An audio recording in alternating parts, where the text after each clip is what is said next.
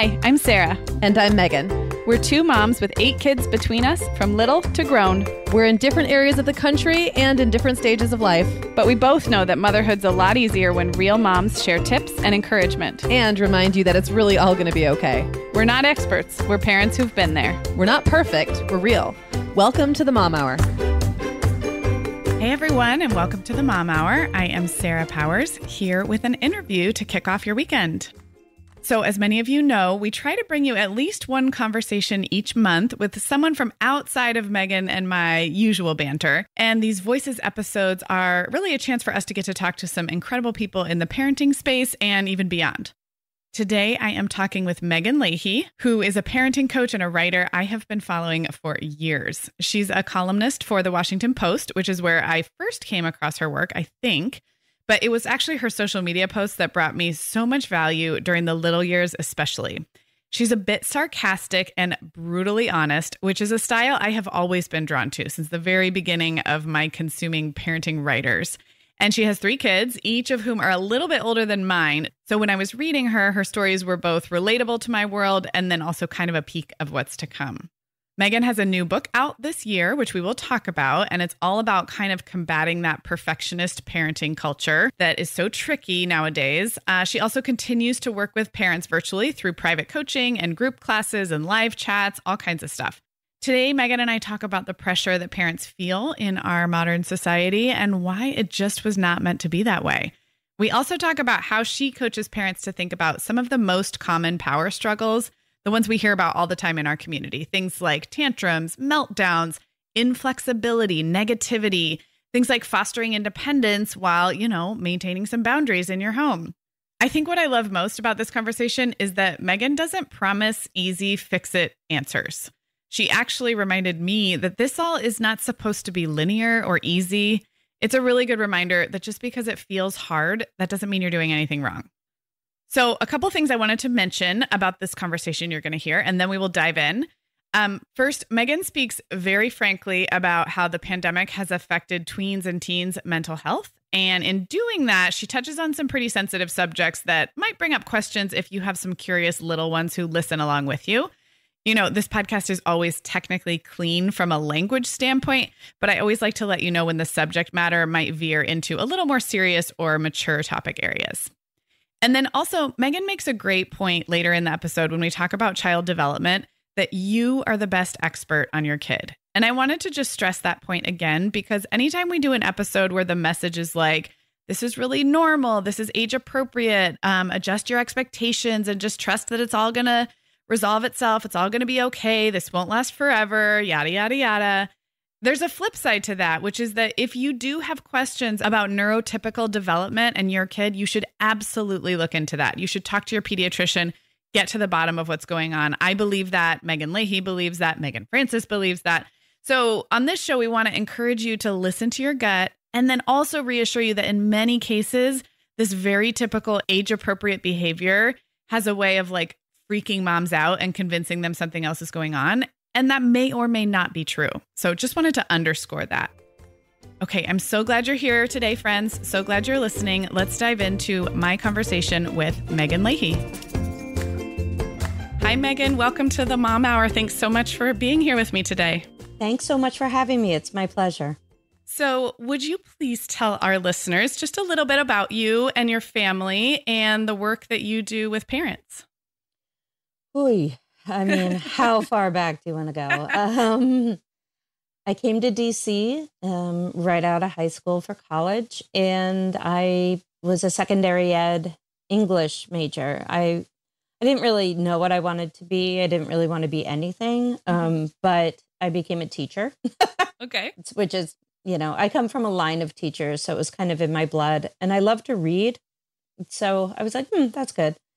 And I was teaching for a number of years in an all-boys school. And I realized that the boys, I was a pretty mediocre teacher. I love to talk about literature and everything, but I was like, we don't need grades. We don't need assignments. And I found that the kids were coming to me, asking me very personal questions like, should I have sex with my girlfriend? And, my parents scream and fight all the time. And I'm like, you're not old enough to even like go have an allowance to buy condoms. So let's talk about that. And I wasn't legally allowed to talk to them. So I decided to go to Hopkins for a counseling degree. And as soon as I made that decision, I got pregnant with my first. I got married. Actually, I have my 20-year anniversary next month. Oh, congrats. Yeah, thanks. And I got pregnant, and it took me a number of years to get through that program. I kept having babies. I only have 3. I make myself sound like a Duggar or something. I only have 3, but I came out of that degree, A, realizing how hard parenting was because now I was a parent, and B, not wanting to be a school counselor at all. So I had this expensive, lengthy degree, right? Teaching experience, and I didn't really know what I was doing. And so I started taking parenting classes for myself. And then I started working for the organization, volunteering for free. Okay. And then right after I had my third, she was 3 weeks old, I got certified as a parent coach. Okay. And started my business. I borrowed a bunch of money from my husband, and that was 11 and a half years ago. Yeah, I was going to jump in and ask the ages of your girls because I have followed you myself just as a parent and a reader for a long time. And I always appreciated, just coincidentally, we both have 3 kids and yours are just a bit ahead of mine. So tell everybody the ages of your kids currently. 17, 14, and 11. Okay. And mine are 13, 11, and almost 9. So I'm just a few years behind you. And that was one of the things I really appreciated, several years ago when I was reading your Washington Post articles and your Facebook posts, is just that 3-kid perspective is nice to share with somebody. So you are firmly in the teen years now, I guess, with a tween bringing up the rear. Yes, we are very, very much in it. And it's a lot of fun. Yeah, I love that. I love hearing that. And our listeners will love hearing that. So your parenting coaching business for the last more than a decade, maybe just talk a little bit about what that looks like day to day. I know you have online classes. Do you take private clients? Has that changed over the years, how you work with parents? Oh, that's such a good question. So it started as an all-out coaching hustle. And I still see one-on-one clients. That it has changed how it looks over the years. It was like just one-on-one in person. Then I was like, oh my God, that's like therapy. Like, I don't want these couples fighting in front of me. So now I've always been Zoom. Okay. Yeah. Or I started Skype, old school. It was phone, it was one-offs, it was 6 packages, it was 6 session packages, 6-month packages, meow, meow, meow. And then I started an online class, I don't know, 5 or 6 years ago. Okay. And that's for the ones of parents of kids like 9 and under. And that's had also many iterations, group work, totally evergreen, blah, blah, blah. Yeah. I used to talk a lot in schools. Okay. Not so much. Yeah. And not so much even before pandemic.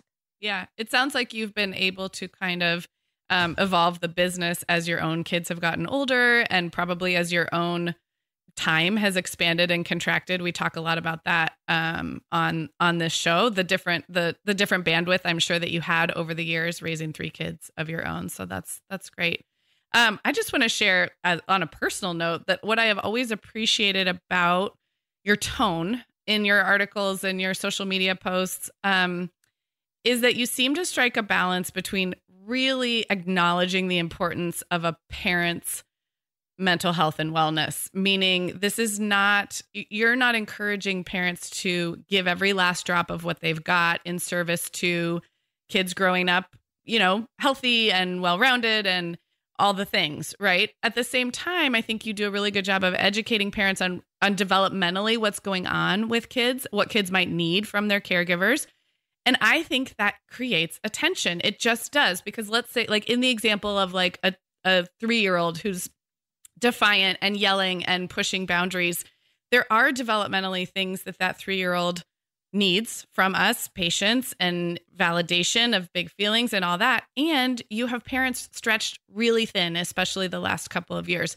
So I would just love to kind of, wherever you want to jump in, maybe tell me if I'm on base here, that there is a natural tension there between, and I'm going to speak mostly about moms here, moms getting time for themselves, holding their own boundaries, protecting their own mental health, and the tension between giving our kids that emotional support that they need. Does that feel like a tension to you, I guess? And if so, how does that work its way into your work? God. Yeah, it's such a mess. It's such a mess. So we have a parenting culture obsessed with doing, right? It's baked into our American identity. We are a country of people who left other countries for independence. It's like part of our DNA, unless we dragged people here and made them build our country and then say we built it. But we have this bootstrapping way. And so the answer always has to be, what do I do? Right? The question, that is asked is, what do I do? And so the place that I find that I'm always coaching and trying to write about is, how can I be?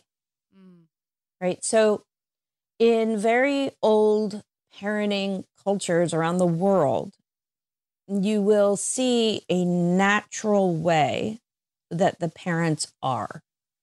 It is more of a stance and a way of being than a prescribed doing. I love that.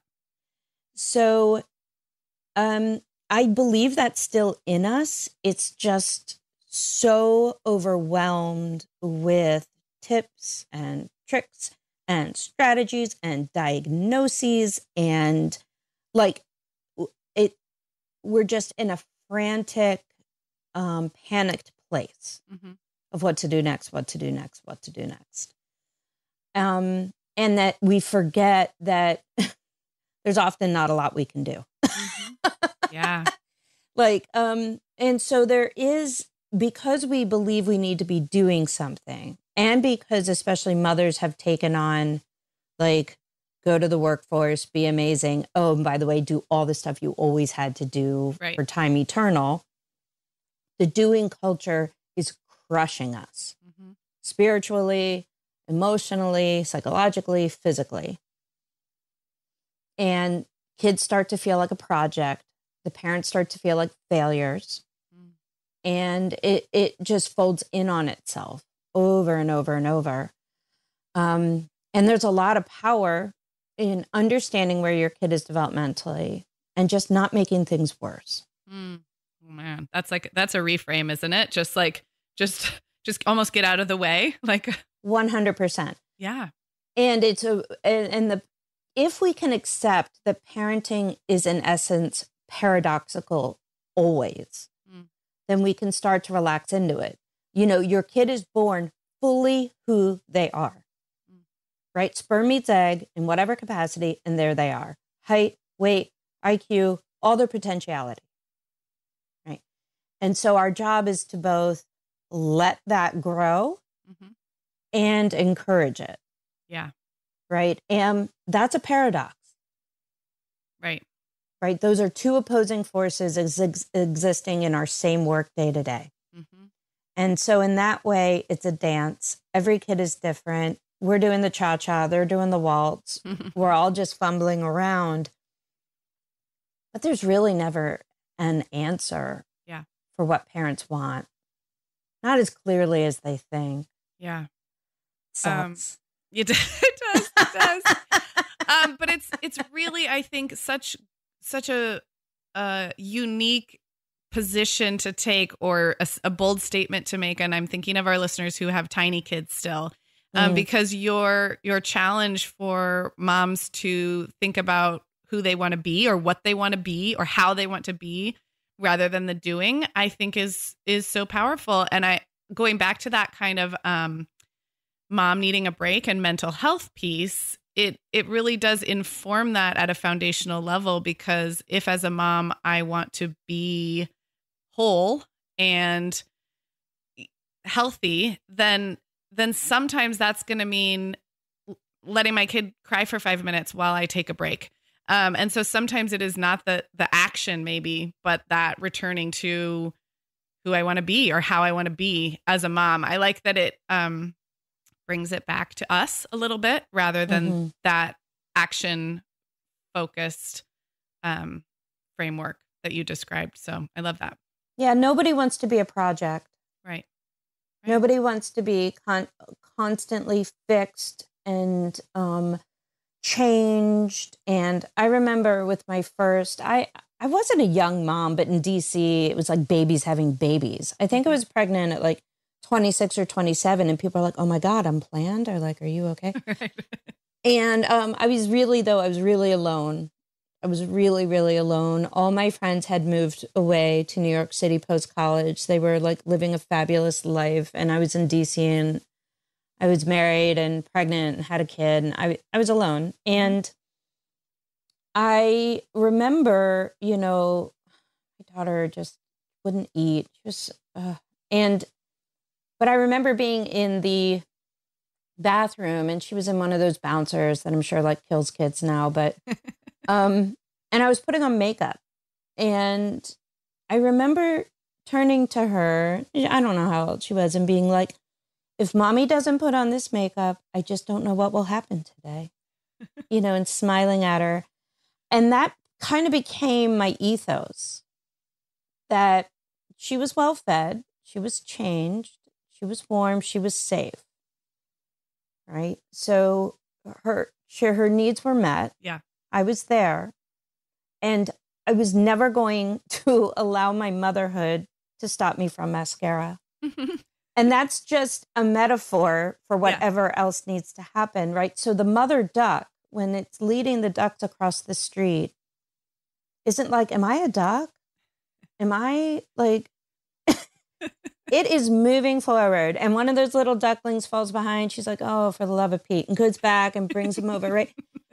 And so you see this, and we are animals. We are the highest of the mammals. Yeah. But because we're neurotic, we doubt who we are. We doubt what we are. And we don't have to as much. Now, some of us were born into families of origin that did not give us what we needed. And we are like speaking another language of attachment and love and confidence. You were born a duck, but kind of raised a wolf. Right. You're going back to your duckness. Right. Right. Right. And so I never want to say like, oh, well, this is just easy cheesy. I mean, some people have to come to this stance, to this confidence through therapy and tears and harder work than others. Right. So people say to me all the time, like, I look around and people have it easier. I'm like, yeah, they do. Yeah. They do. Like, you may be watching a mom with less neuroses and an easier kid. And so what? Right. Like, so what? Right. That may like, because everyone wants to say like, oh, everybody has it hard or everybody struggle. And there is no like trauma Olympics. There's no struggle Olympics. Right. And people have it easier. Yeah. Yeah. Right. Absolutely. It's true. Yeah. And easier is also a mindset.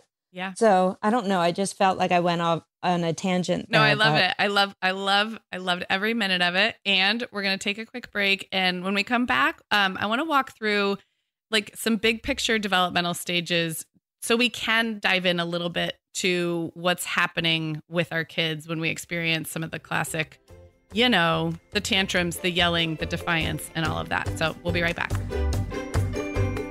Sarah, there were so many things that we just kind of had to let go of during the pandemic. And I think for many parents, especially those working at home with little kids also at home, Screen time limits were just one of those things. When you need to get something done or just need some peace and quiet, a little time with a device can be just the break everyone needs. Oh, yes, that is so true. And we have all been there. But I have noticed that the quality and the type of screen time makes all the difference in kind of alleviating that mom guilt and not making my kids turn into little monsters when screen time is over. If you can relate to that struggle, you're definitely going to want to check out our new sponsor, Pock Pock Playroom.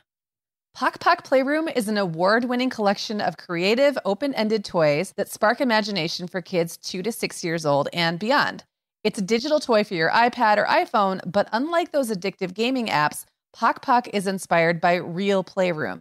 There's no winning or losing, and kids can make discoveries at their own pace.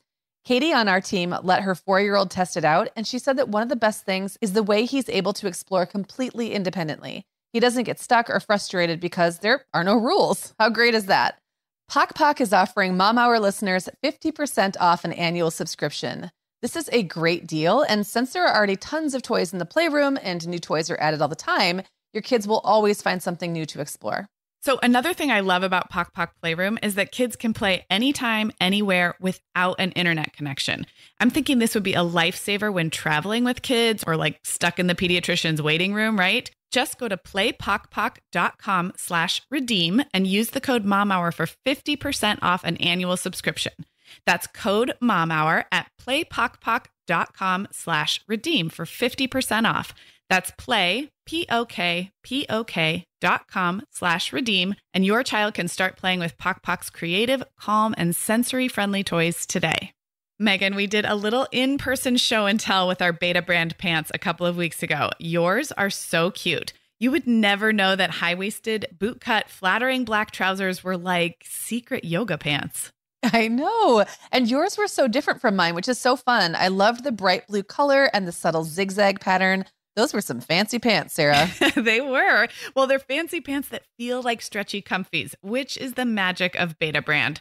Their dress pant yoga pants are designed with the fit and flexibility of yoga pants, but they look like professional dress pants. They're made of wrinkle-resistant, stretch knit fabric, so they look good all day. They're perfect for the office, running errands, or even just working from home. Just throw a pair on, add a cute top or your favorite shoes, and you're set with style and comfort all day. Beta brand also has limited release colors and patterns, and they're constantly coming out with new styles, even tops, skirts, and dresses. And right now, our listeners can get 30% off their Beta brand order at betabrand.com/themomhour. That's betabrand.com/themomhour for 30% off your order for a limited time. And when you use our special URL, you're supporting our show too. Discover what it's like to be comfortable and confident all the time. Go to betabrand.com/themomhour for 30% off. Okay, Megan, as I shared, I was drawn to your work. When I had 3 tiny kids, or maybe a couple and one on the way. And I loved your tone. I loved your ability to bring humor into, discussions around potty training or tantruming or defiance. But particularly one thing I've always loved is your ability to educate us about what's going on typically for a developing kid, and almost helping parents right size expectations for behavior. If I could pinpoint one of the things that drew me to your work, is that often a through line was, okay, yes, this behavior is frustrating for you as a parent, but guess what? Good news and bad news. It's really normal or typical or whatever word you want to use. And here's why. So I'm hoping that we can kind of share some of that with our audience by going through, we're going to generalize here quite a bit because we don't have 6 hours, but going through some of the big phases of behavior that maybe bring challenges to parents, and just have you shed light on what's going on for a developing kid, and what parents, maybe what they can expect, or what kind of reframe you offer your clients about these behaviors. And I'm going to dive right in with toddlers and just broadly talk about, I'm going to say like the young toddlers, especially the 18, my personal unfavorite phase is 18 to 24 months. I feel like tiring. It is something special. And people are like, what, the terrible twos haven't even arrived yet. The new moms who are thinking it was going to happen at 2, and often it's 12 to 18 months or 18 to 24. But things like knowing the meaning of no and absolutely doing the opposite thing and looking right at you, melting down over what seems like a small thing. Maybe it was an easygoing baby who's turned into like actually have a personality that includes a lot of no and a lot of crying or whining. So let's talk about toddlers, and maybe I'll just let you loose. What's going on, especially with a young toddler? And when these behaviors throw parents for a loop, what do you tell them? Oh, yeah. Oh, boy. Yeah. So, it's such a physically and emotionally exhausting age. Yeah. So, for instance, I have 3 teens and tweens or whatever in my house, and it is emotionally exhausting, but I'm not chasing them. Right. Okay. So you have to remember, you're tired. Yeah. You're legit tired, whether you're home with them all day, which is a special kind of torture, Yep. or you work all day and then have to parent all night. You're tired. Yeah. And I want you to know that you weren't meant to be alone with your kid as much as we are alone with them. So we were born as mammals, and we raise our littles in groups. And back many, many thousands of years ago, you and your sister wives would have been in the cave, like with your thousands of sisters, cousins, aunties, your mom, your grandmom, your great grandmom, because you had babies at 15, 12. And you all just would have been passing babies around. Yeah. Somebody would have been watching that 18-month-old tearing down the block toward, the figurative block. So if you're like, I am so sick of this kid, you bet you are. Right? And if you don't have family, that's why we hire our family. Yeah. Or farm out your family. There's some shame around that. Yes. But because we've moved away from all our people for good and bad reasons, you hire them as much as you can afford. It's good for your kid and it's good for you. Okay. So the littles, it's a primarily purely emotional stage, which means that their logical brain has not come online. The software is there. It is lighting up here and there, but their ability to be logical is largely absent. So that means like waiting, right? 5 minutes could mean 5 days, could mean 5 months. Right.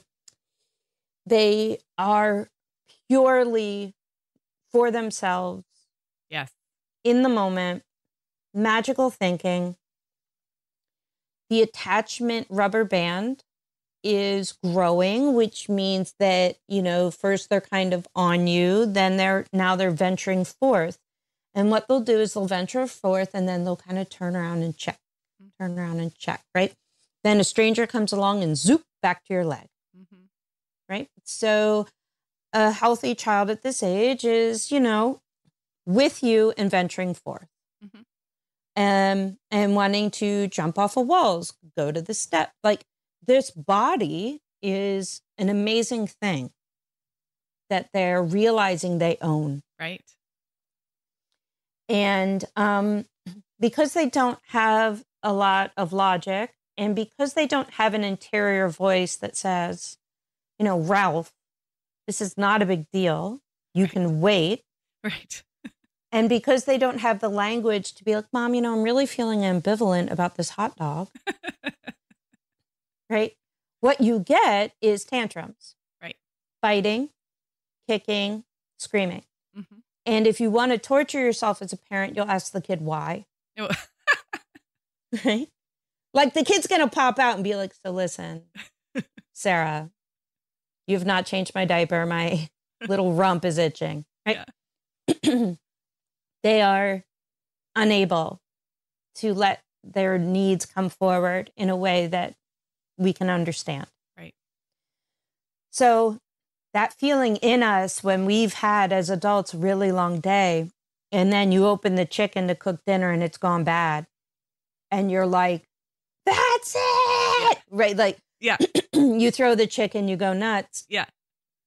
That's that age all the time. Yes. And then we have some really wrong thinking in our culture, like, let's give them choices. This is insane. People hire me because they've read too many books, and it's crazy. So you can't ask a kid too often at this age, do you want the red cup or the blue cup? Mm. For this age, they're like, oh, I didn't know I had a choice. Right. Red. Then they see the blue going away. They're like, blue. Yeah. And then they're like, well, is yellow back there? And now we're pissed, right? But everywhere we've read, give them choices. Give them choices. You want to not give too many choices, only because it's not developmentally appropriate. Right. The child will let you know when they're ready for choices. All you have to do is pay attention. Okay, so that is so fascinating, Meghan. And I'm going to pause there because we are going to transition to talking about preschoolers and, I'm going to say like 4 to 6 year olds. And I'm so fascinated by this. Like they will let you know, because I'm thinking back of the times when I had like a 2, a 4, and a 6 year old. And you're right, like red cup, blue cup is too much for a toddler, and yet maybe works really well for a preschooler. And you're saying they will let you know. So again, it's sort of just like this is unfolding as it is designed to do, and we maybe are getting in the way. 100%. And when we're getting in the way, we are learning to become a parent as they are learning to become a human. Yeah. There's no other way but through. Right. Okay. So when parents call me, like we have a fight every night at bedtime because it is always teeth, bath, books, bed. Mm-hmm. Right. And I'm like, okay, that sounds lovely. How old's the kid? 5. 5? That kid's got to have some choices. Right. Right. So what you start doing is at 2 and 3, you start doing this really beautiful routine and it feels safe and it's working. And then because you've done a good job. Oh my gosh, yes. Independence is sadly happening. Your child's like letting you know and literally will say to you, stop being the boss of me, which we consider defiance and misbehavior. And I consider beautiful. Right. Because what do you want to do? Raise a robot? Right? Yeah. And so this is an invitation for us to be like, I actually don't care when you brush your teeth. Right. Like, oh, right. I've been the boss of you. Right. You know what you need to do here. Right. Right. And instead we create consequences, it's just a euphemism for punishment. Mm-hmm. And what we don't understand is that, every kind of night with a child before 6 is a little bit like hell. Mm-hmm. Yeah. Between the hours of like 3 and 7, nothing good happens. Right. Right. So you just have to take it as easy as you can. Mm-hmm. Yeah. Not create trouble. Yeah. I love that.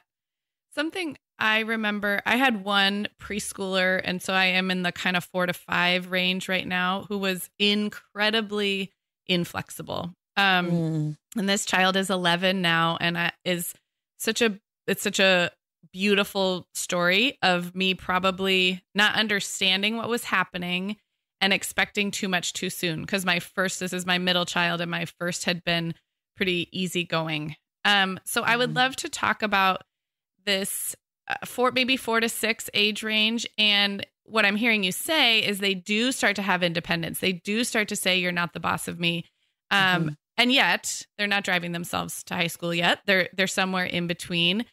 Let's talk about what I hear from our audience is kind of like he should be able to handle this by now. These meltdowns are outsized compared to the infraction. This kid isn't 2 anymore. And yet I had a 4, 5, and 6-year-old who had incredibly big meltdowns. Are we expecting too much too soon sometimes of emotional regulation from these like preschool and kindergartners? Yeah, 100%. Okay, let's talk more about that. Well, and here's a caveat. Sure, of course. There are parents who are listening where you are looking at your kid, even somehow through this podcast right now, like something is up.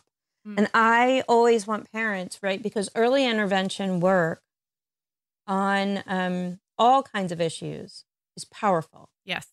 right?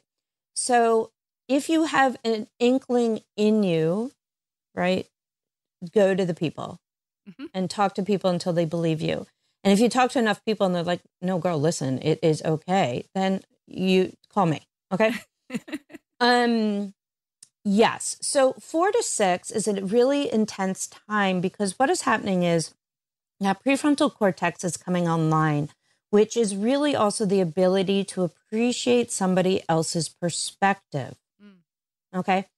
And the essence of maturity, as Dr. Gordon Neufeld calls it, is holding two opposing thoughts at the same time. I want the cookie and I need to wait. So the 2-year-old is, I want the cookie, I want the cookie, I want the cookie. Right? The 8-year-old maybe, 7-year-old, 8-year-old maybe, I need to wait, I need to wait, I need to wait. The 4 to 6 flip-flops in and out. So you will have days, sometimes even weeks of like, holy crap, this kid is amazing. Like we're having fun. They're like letting me know.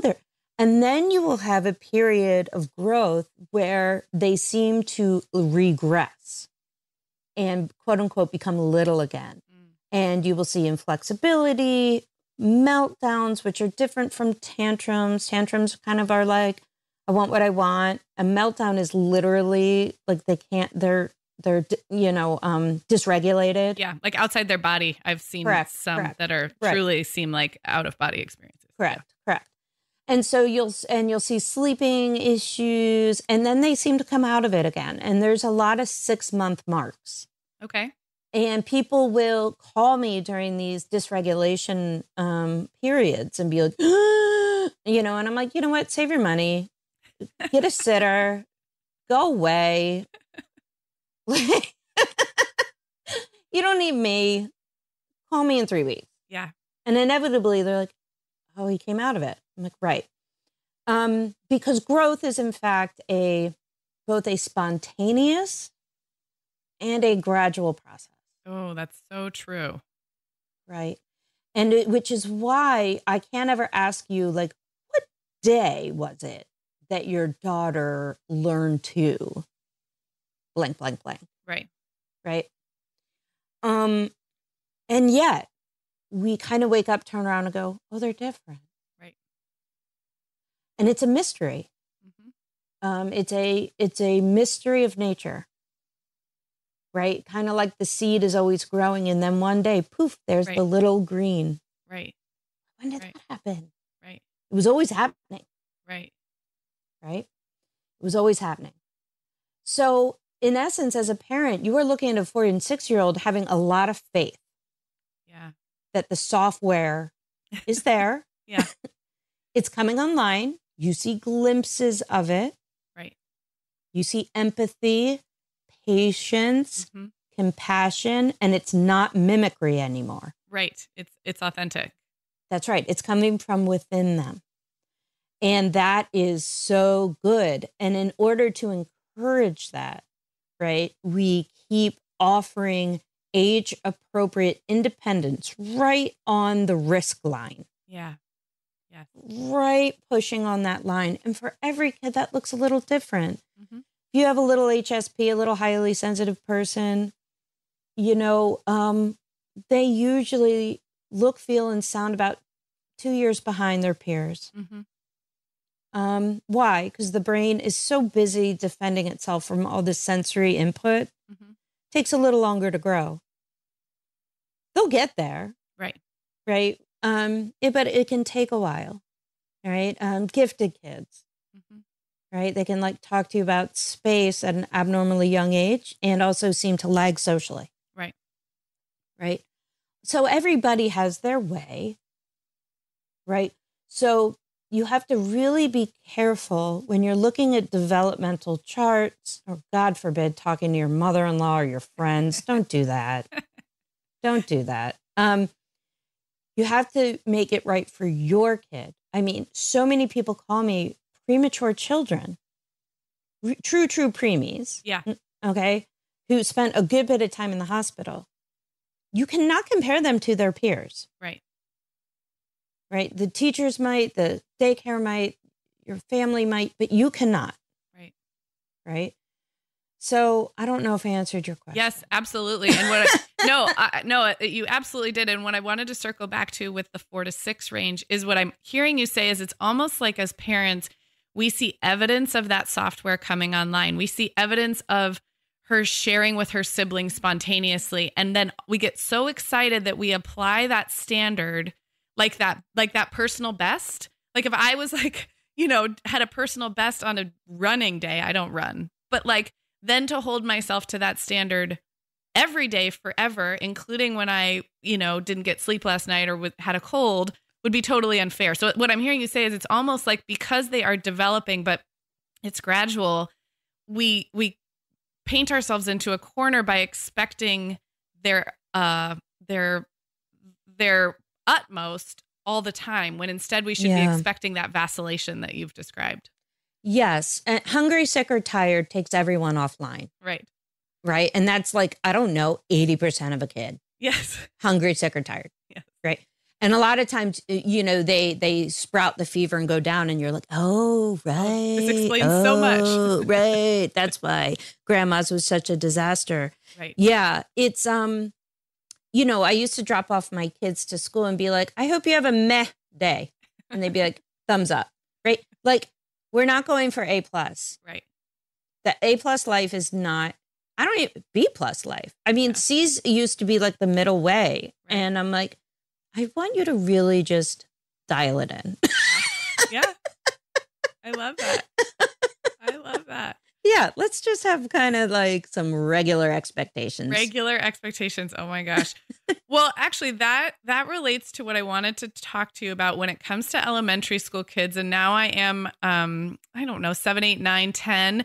In a lot of families, this is kind of like Megan, my co-host Megan, who's normally with me, she calls it the gravy years, because often things are kind of ticking along. We haven't hit pre-puberty yet, but something that comes up in our audience a lot with, like, say, 7 to 10-year-olds, two things: anxiety and chronic negativity, which in my experience are sometimes related. I realize you and I could probably talk for an hour and a half on these two things, but I wonder if a parent came to you and said, Megan, my 8-year-old's doing fine in school. Like, there's we've ruled out any kind of neurodevelopmental stuff, but she's just negative about everything, or she's still, hanging on to these childhood anxieties. Are these common in parents of that age range for you? And what's the first thing you ask or say? Yes, it is common. And I also just want to caveat it with the pandemic has exacerbated this tenfold. Right. And we have yet to see the mental health outcomes of this. Right. Because we're in it. Right. I've never coached more parents than I've coached in the last 18 months. Sure. I have never seen this level of anxiety, depression, suicidal ideation, cutting, eating disorders. I mean, really, really bad stuff. Mm-hmm. Right. Now, again, nobody calls me because things are great. Right. I just, kids that were doing pretty well. Right. And then, right. Right. Now, the 8-year-old is becoming highly aware of their peers and where they fit in and where they don't. And these years used to be the gravy years, but because of social media and technology, you are seeing early tween stuff. Mm-hmm. Right? So everything is inching down. Yeah. And what is happening is our 8 and 9 and 10-year-olds are on TikTok, and they start to become highly aware of others' approval or unapproval, and they don't have the maturity to handle it. Yeah. So they're having kind of like little existential addictive crises. Okay. Say, what do you mean by existential addictive crises? Why well, addictive? Because social media is addictive. Okay. Right. So anything where you get a like or a response or a watch taps into the reward center of our brains. Okay. Where we love all the good stuff, right? Cocaine, booze, chocolate. Okay. This isn't like meditation, waiting. Right. Right. Right. It's all the fast hits. Right. Right.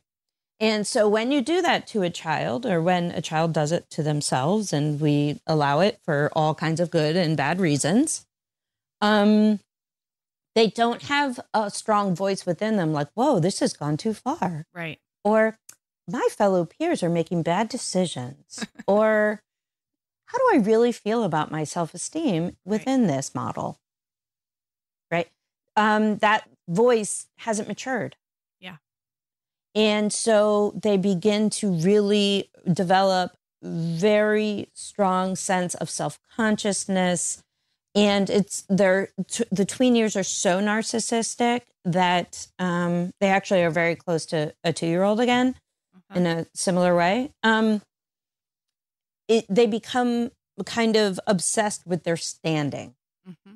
Now, again, that fits in developmentally. 8-year-olds can be moody little guys. Mm-hmm. But social media and technology and gaming have fed this. Okay. That's really interesting. I know you're not a one size fits all kind of parent coach. So how do you coach parents to approach that gaming and social media and technology use in their own homes? Is it through like what works best for them? Do you have and also feel free if you have resources on your site or something that speaks to this, we'll definitely can link those up in the show notes. Yeah. I can send you a whole bunch of people. If your child is on technology, an iPhone or an iPad, you have to assume they're seeing porn. So that should stop parents right there about, should I be giving that over? Now, what you're going to say is, well, I have Bark, I have Guards, I have that stuff. Kids hack everything. Everything is hackable. And we are always the last to know. Right. Okay. Done and done. So you have to decide for each child in your home who can handle what. So if your kid has any executive functioning stuff, push it off as long as you physically can. Because the addictiveness is so much more extreme. Right? As long as you can wait, because all you're doing is letting time do its work on the maturation process. Yeah. The older a kid is when they drink, use drugs, game, all the fun stuff. Right. That can also ruin your life. Right. The older they are, the greater chance they have at managing it healthfully. Yeah. Is that a word? Healthfully? Yeah, healthfully. Yes. Yeah, totally. Yeah, I used to be an English teacher. You can tell. So I know that tech turned into a babysitter for parents a long time ago. And I know it became crucial during the pandemic. And I don't fault any of us for any of that. Right. We are at the beginning of an invention we don't understand. A lot of us did not grow up this way. We don't know what they're doing. Experts that tell you what to do are lying. They don't know either. The American Pediatric Association. Nobody knows. Right. Nobody knows. But what we do know, right? We know how the brain matures-ish. Right. Right. We know that kids being bored is good. Yep. We know that sunlight and movement are good. Yeah. So I can email you some people who have excellent books and ideas. And, the number one thing is I don't live afraid. Right? There's no fear. I don't live afraid.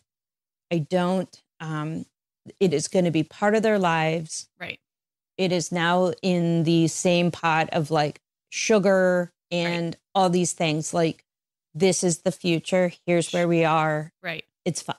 Let's work with it. The time we're living in. Yeah. Right. I love Which that. is then I tell my 9-year-old about porn. Right. Which breaks your heart. Yeah. Right? Absolutely. So we are going to take another quick break, Meghan, and I want to talk about your book when we come back. We are welcoming back Hiya Kids Vitamins as a sponsor for today's episode. Meghan, these daily multivitamins are such an improvement on the old chewables, many of which had as much as 2 teaspoons of added sugar, plus a bunch of chemicals and other stuff. Yeah, Haya has totally reimagined the kids' daily multivitamins, Sarah. They're made with 0 sugar and 0 gummy junk in a great taste that kids love. Haya vitamins start with a blend of 12 farm fresh fruits and vegetables, and then they're supercharged with 15 essential vitamins and minerals known to help support a healthy immune system, energy levels, brain function, mood, teeth, bones, and more. Haya vitamins are also vegan, dairy-free, allergy-free, gelatin-free, and nut-free. They ship right to your door on a pediatrician-recommended schedule, and the packaging is both adorable and earth-conscious. Your kids will love it, too. And we have an amazing deal for you, 50% off. Just go to hayahealth.com/momhour or enter the code momhour at checkout to save 50% off your first order. That's HIYAHEALTH.com/momhour or use the code momhour and you'll see the full discount applied at checkout. We are welcoming back our sponsor, Shopkick. Shopkick is the fun and easy way to score free gift cards for the shopping you already do. Shopkick has its own reward points. They're called Kicks. You just download their app, and then you can earn kicks for doing really easy things like walking into a store, scanning items with your phone camera, and, of course, making purchases. It really is just like a game, only at the end of this game, you're rewarded with real-life rewards. After earning your kicks, you can cash them in for gift cards to stores like Target, Starbucks, and Groupon. There's actually a list of more than 40 stores to choose from for your reward gift cards. Sarah, I downloaded Shopkick, and it has been so fun seeing what kind of kicks are available for me. I already worked the CVS Extra Bucks system pretty hard, so I was really excited to see that CVS is one of the participating retailers because then it's like double rewards. I can use Shopkick at my local grocery store too, which is kind of cool. Most Shopkickers can earn enough kicks to get a gift card in a single week, which is definitely motivating me. You can also earn kicks by shopping online, so it's a fun way to earn no matter where you do your shopping. Since most of us will be doing more shopping than normal over the next couple of months, this is a great time to download the Shopkick app, give it a try, and see what kind of rewards you rack up. Download the Shopkick app today and use the code TheMomHour to get your first $5 gift card for free. That's $5 free just for trying it out.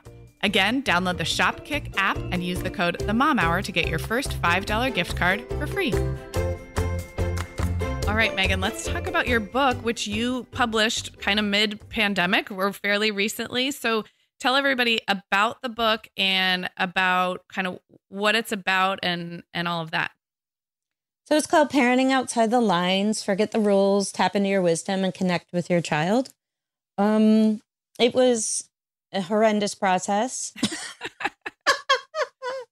Everyone's like, when's your next book? I'm like, cool, never. No, it was really great to be able to just say what I wanted. And I wanted the book.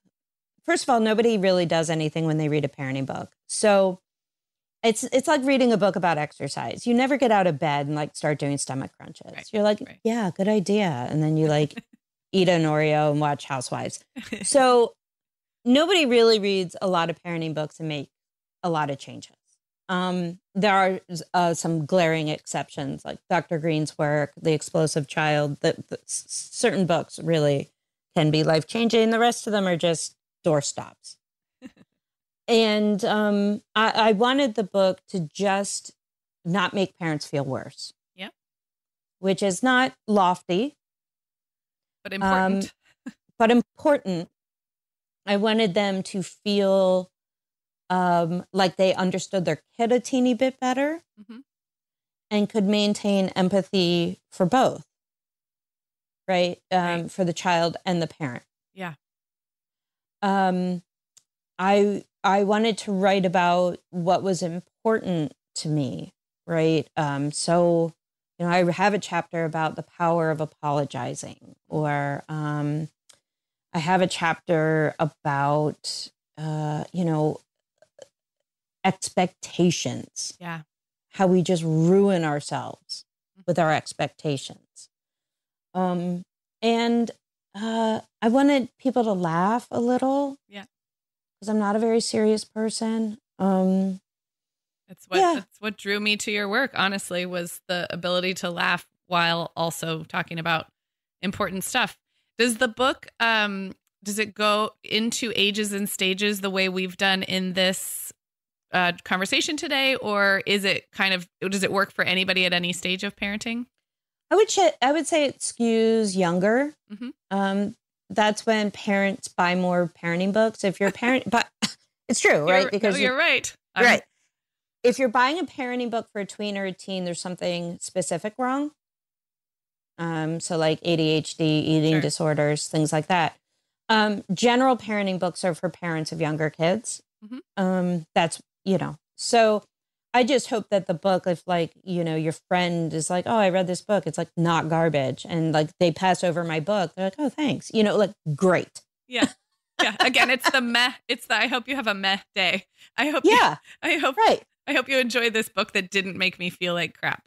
Yeah. That's right. Or send you on a wild goose chase. Yeah. Right. Yeah. Like, I want you to stop, torturing yourself with great dinners. I want you to stop, complex consequence plans. I want you to stop beating yourself up because your kid cries. Yeah. At the piano recital. Like, I want you to stop, and I want you to understand why it's okay. Right. Yeah. And not even okay, but like good. Right. Well, and you do kind of take on this perfectionism culture that we started talking about at the very beginning, this do culture head on in your book. And I realized I didn't ask you if that was something that you had to face in your own parenting journey early on, or if you just kind of came hardwired to resist that pressure. No. Parenting will always find your buttons. Oh, I love that. Yeah. You will not be immune. So I was a natural born parent. I really didn't have any aspirations to be anything else. I did not have like a successful like childhood, and I didn't come out of high school like ready to take on the world. I was pretty lost, but I'm a good natural mother and a nurturer. It just, as soon as they were out of being babies, I was like, oh, I can't control them. Yeah. So that's where it showed up for me, as control. So you'll see a lot of my work talks about control and the fallacy of control. What a joke. And so in that way, perfectionism showed up and anxiety showed up in controlling. Yeah. Even if the control was couched in positivity. Right. It's really like we're used to old school control. Sure. Right. Like threats of violence and things like that. But there's an insidious, I'm doing this to help us. Right. I'm doing this to connect. Right. I'm doing this. But the river that runs under it is change, be better, change, be better, change, be better. Yeah. I relate to that a lot personally. And you now, with the ages of your kids, do you find yourself kind of again coaching yourself, reminding and reframing some of these principles for yourself, or do you just feel like you are swimming in the waters of learning as you go with teenagers? Both, yeah. Yeah, my 14-year-old's only academic teacher. So we say she goes to summer camp, right? So her class is built into the first semester, second semester of the year, and she has art, digital something or other, choir, and history. All right, she has 4 classes a day, and then she's on the ultimate frisbee team. So I'm like, how's camp? Yeah, right. Yeah. Because she's just like singing and doing art and then a little bit of history. So, which is great, but also this winter's going to be rough. Yeah. So her only academic teacher is leaving. Oh, okay. Yeah. Brand new. I guess he took a coaching job somewhere. Okay. So immediately I'm like, well, this will not do. This will not do. So, I'm going to move her to another school. I'm going to, right? Right. I'm going to. And, the beauty is if you raise your kids, so I was like, well, what should we do? And Louise just looked at me like, well, nothing. Uh-huh. Like, them's the breaks. I'm like, but what about history? She's like, I don't actually care about history. And I was like, oh, well, but we have to care about everything. Yeah. You're just going to have this sub. And so, yeah. So am I like fine with all of it? No. Right. But I'm like, okay, why don't we see what happens today? Right. Oh my gosh. The Right. power in that phrase. Why don't we wait and see what happens today, this week? Yeah. Right. And I wrote to the head of ninth grade, whatever, I don't know. And it was like, do we have a plan? Of course they don't have a plan. Right. But, I'm going to stay on top of it. But, old Meghan would have been making wild decisions based on fear. Sure. Yes. I will say the beauty of parenting is that you get very beaten down. You, you are tired with a capital T. Yeah. So if if you pay attention to yourself and keep your awareness about your parenting,